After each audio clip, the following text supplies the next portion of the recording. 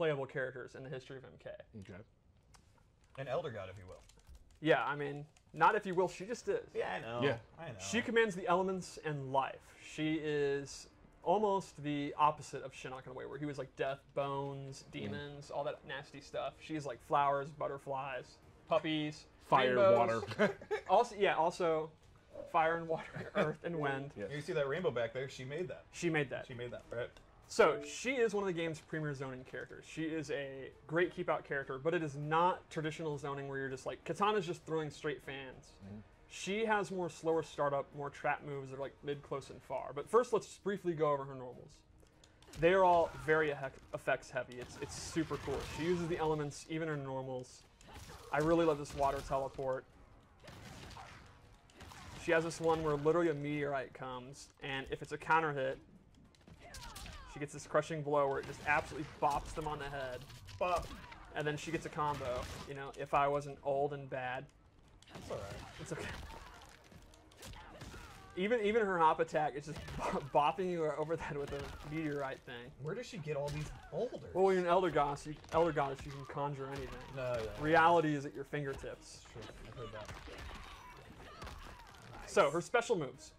One of her core moves for her zoning is this rock. She bounces it on the ground, and while the startup is pretty slow, it's excellent on block. It has a long knockdown on hit. Like, the opponent, space will be controlled when this move is hit You're or getting hit with blocked. a boulder. Yeah, I mean, it's yeah.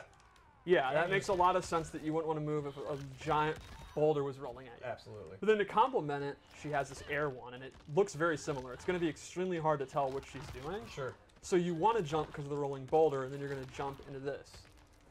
She also has this rock wall, and if she amplifies it, it's a great combo ender, and this can actually absorb projectiles. I was just going to ask, can it absorb projectiles? It can. And that is a crushing blow. When it absorbs a projectile. When it absorbs a projectile for the first time, you actually get the crushing blow. And again, once per game. Sure. It's also one of her key combo enders. Now this is very interesting to me because some that you sort of shark around for, you know, this one, you might be trying to do that when you shouldn't be doing it because you know the first time you get a crushing blow. Yes. You might be throwing it up there and missing, throwing it up there. I mean, there's definitely some danger knowing you have to do it first try. Absolutely. So then she has her Hellfire Beam. She can do this in the air or the ground. And if she amplifies it, this is not tracking. It's close, medium, or far, but it's real juicy damage. Very, very hard to avoid. Then she has this Tentacle Grab.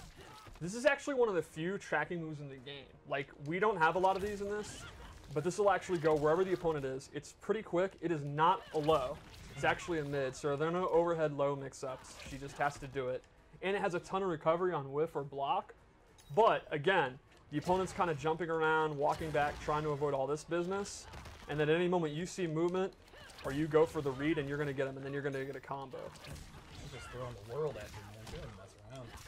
Her combos are not the greatest. She really doesn't have a lot of pop-ups because she's kind of a keep-away character. So often what I do is I actually do this move, let them restand, then I go for a throw, or I go for a overhead bop, or this move which just sends them back. So she's not a character that's going to hurt you super, super hard when you're wrong, but you're going to be wrong a lot as you're trying to get in. Sure.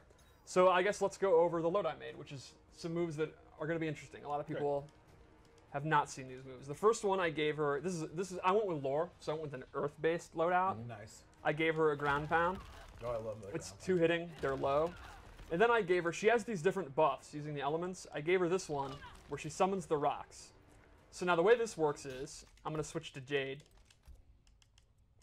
She summons the rocks, and while you're in the rock field, if you hit Cetrion, the rock will actually latch out and try to hit you. So I'll show you. You can see. If it's blocked or whiffed, it actually won't, and you can actually avoid them. Like, they're not just immediately targeting. Like, I'm intentionally doing something low, and now I'm out of the field. But you'll see the rock actually comes down, and if the opponent's there, they'll get bopped. So Cetrion, using both of her defensive stamina, if you look, it actually takes up her whole thing. She could set this up, go in for pressure, go in for throw, or whatever, block strings, and if the opponent tries to counterpoke back, or try to do a juggle, wow, that happened to both of us. Everybody's getting phone calls today. They'll actually be hit. Now, because the stamina's gone, you got to think about the risk-reward here, because that means if you dodge it and you actually combo Cetrion, she's not going to be able to break away or do a wake-up attack for quite a while. So This isn't an end-all, you know, you just can't play the game, but it is a great, great defensive tool. Now, would you use it as like, I'm going to be on the other side of the screen, I'm going to put that up, and I'm going into zoning range? You could definitely do that. Right. I personally like using it offensively, kind of do it in the mid-range and then try to go in if they try to poke. But yeah, you could absolutely do that too. It's essentially you can think of it as a shield, a high-risk shield. Yeah, a ring of protection. So let's check out her Fatal Blow before we go into her second loadout. This one is extremely powerful. That is actually drop down and track you. So no matter where on screen, it's going to hit them on the top of the head. It is awesome for zoning exchanges. Like, you can literally sit there, look for Jade to throw her glaive or turn Gotcha. on, and yeah, you got him. She becomes extremely deadly when she's in Fatal Blow. You would expect that out of an Elder God. Yeah. They just get stronger. Melt that tree. Nice. All right, so let's go to loadout 2, which is my wind-based loadout. Okay. What, is that too much? No, I think this is one of your best names ever. Thank you. I thought of this Arbor Bay on the way to work, and Arbor Bay. That's good. I like it. I like it. So now she's a little darker, right? A little Yes. more evil. I'm all in on her gear. I personally use this weird cosmic purple, like outer space looking thing that's you had really it on cool. Your TV earlier, I saw. Yeah. That's pretty cool. So the first move I gave her was this tornado. Typically, she doesn't have just a standard projectile that just goes straight forward, and this she actually gets it. If she amplifies it, it goes full screen. The really cool thing, though, is actually the pushback on block, because it is hella. They actually go way back. So They this almost is go as far back as they do when they get hit. If yeah. they're true, right? So it is super good for keeping the opponent at bay. Bay. Arbor Bay. So then I also gave her another one of these buffs, which is this wind tunnel. So again, I'll play Jade to show how it works, because this thing's pretty awesome. So while this is out, if Jade is on the outer edges, it actually slows down her movement, even her jumping. You can see it's like literally a barrier. And if you get to the center, you can move, but outside the edges, it's super hard to get in.